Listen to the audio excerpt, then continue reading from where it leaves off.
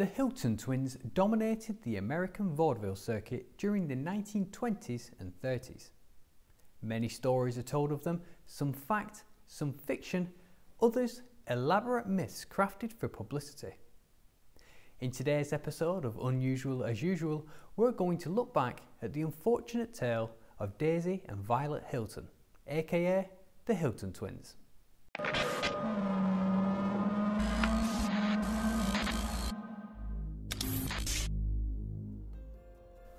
Daisy and Violet Hilton were born on the 5th of February 1908 in Brighton, England. Joined at the hips, they shared a blood circulation and had a fused pelvis bone, but shared no major organs between them. Dr. James Ruth, writing in the British Medical Journal, said, "The case of the Brighton twins has excited a good deal of popular interest and is, I think, extremely rare. As far as I can ascertain, in this country, the case is unique." In spite of their medical miracle, their mother, Katie Skinner, who had given birth to the twins out of wedlock, which was quite a scandal in that day and age, agreed to sell them to her employer, Mary Hilton. Mary immediately saw commercial prospects in them, buying them off her mother and taking them into her car. She then put them on display in the Queen's Arms, a Brighton pub she ran with her husband. The twins proved to be hugely successful and soon embarked on an extensive UK tour, beginning at the age of 3. As the girls grew older, in lieu of proper education, they were taught to dance and play musical instruments. Violet played the saxophone and Daisy played the piano. They could also both play the clarinet, ukulele, sing and tap dance. Now aged 8 and billed as the United Twins, the tour took them to Germany and on to Australia, often drawing huge crowds and record numbers of spectators before touring America and eventually settling there. The twins' fame brought an enormous amount of money, which unfortunately Mary Hilton, her husband and their daughter kept every penny of right up until Mary's death in 1919. History shows it was no secret that Mary saw the twins as commodities rather than as her children, which became even more evident after her passing, when it was revealed that Mary bequeathed all jewellery and possessions, including the twins, to her daughter Edith and her husband Meyer Myers. At the funeral, the twins, now aged 11, attempted to run away, but as they recalled in their 1950s memoir, "We were told if we were to ever run out on him, or if we ever refused to perform at his command, we would be put into an institution." Over the next decade, Violet and Daisy's careers in the vaudeville scene soared. It was around this time that the escapologist Harry Houdini, one of their close friends, taught them how to mentally separate from each other, saying to them, "You must live in your minds, girls. It's your only hope for private lives." These words of wisdom seemed to work, as the twins were not getting much free time due to the extensive touring and tight performance schedule. At one point, reportedly earning thousands of dollars a week, but seeing none of it. The Myers had bought themselves a huge estate in San Antonio, Texas, with the money which the girls were being forced to clean. In 1931, the twins became involved in a public scandal over a pitch card they had signed "With Love" to a married man. Myers took them to lawyer Martin Arnold, who insisted on speaking to the girls on their own. While Myers was out of the room, they told their story of years of cruelty, confinement and penniless servitude, and, with Arnold's help, they set about suing the Myers.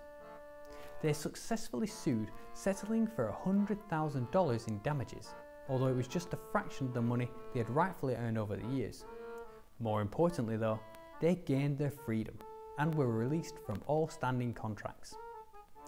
The newly emancipated sisters ventured into vaudeville on their own, the only thing in life they knew and loved. They formed the Hilton Sisters Revue and featured in Todd Browning's 1932 Hollywood film Freaks, a drama set in an American sideshow. Instead of actors in makeup, Browning employed real people with real disabilities, many of which were actually professional sideshow performers in their own right, such as Johnny Eck, the Half Man, Slitsy the Pinhead, and Prince Randian, the Living Torso. Unfortunately, Freaks proved too shocking for most audiences, and there was public outcry with cinemas refusing to show the film, leading it to be pulled from British release for over 30 years. The Hiltons sailed back to Britain for a 1933 UK tour.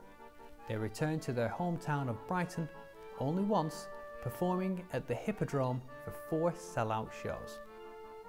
Daisy began to dye her hair blonde, and they started wearing different outfits so they could finally show their individual identities and personalities. Those of you familiar with American Horror Story Freak Show may recognise this storyline as it was played out by the fictional conjoined twins Betty and Dot Tatler. It was at this point that they attempted to reconnect with their birth mother, Kate Skinner, only to discover she had died when they were just 4 years old, being buried in an unmarked grave in Hartington Road Cemetery.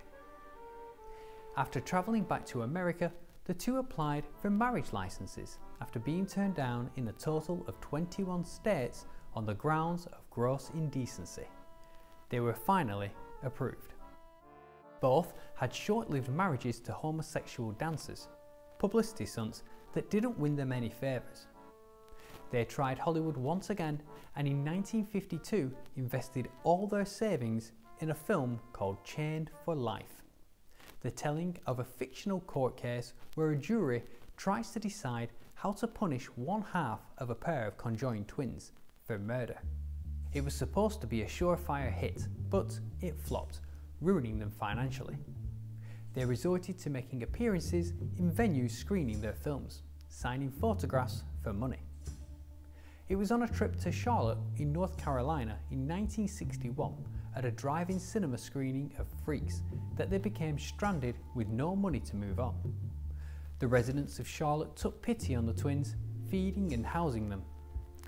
Here they became part of the small community and decided to stay, eventually finding a job at a local grocery store. 8 years later, on the 4th of January 1969, after they failed to report to work, their boss called the police. The twins were found dead in their home, aged 60, victims of the Hong Kong flu. According to forensic investigation, Daisy died first, followed by Violet anywhere between 2 and 4 days later. They were buried in Forest Lawn West Cemetery in Charlotte. And there we have it, the unfortunate tale of the Hilton twins, Daisy and Violet Hilton. How about you? How well do you think you'd cope with a twin? Maybe you already have one. Let me know in the comment section below, and as always, don't forget to like and subscribe.